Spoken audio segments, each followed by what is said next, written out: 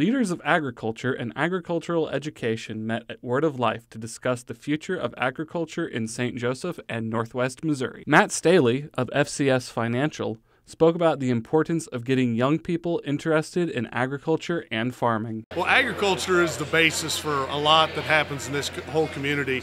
Agriculture education, we have to support the education for that next generation. Yeah, it is challenging getting people interested in agriculture, especially if they don't grow up in that setting. But I think as they see the opportunities and they start to integrate with the people that are in agriculture, they start to see the opportunities that are out there.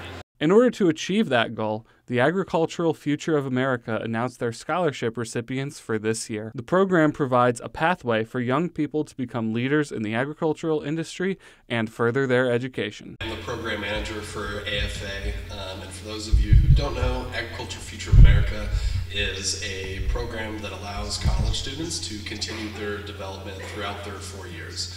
And so through a few different programs, one of them being Leaders Conference, which is over 800 students, 500 industry professionals that bring together everyone in Kansas City and really dig into the soft skill development for these college students. The winners of the AFA scholarships for 2023 were high school students McLean Johnson, Ashlyn Nicole Keller, and Thomas Robinson, along with college students Becca Gunter, Casey Livengood, and Natalie Killeran. Reporting in St. Joseph, Sam Rowe, KQ2 News.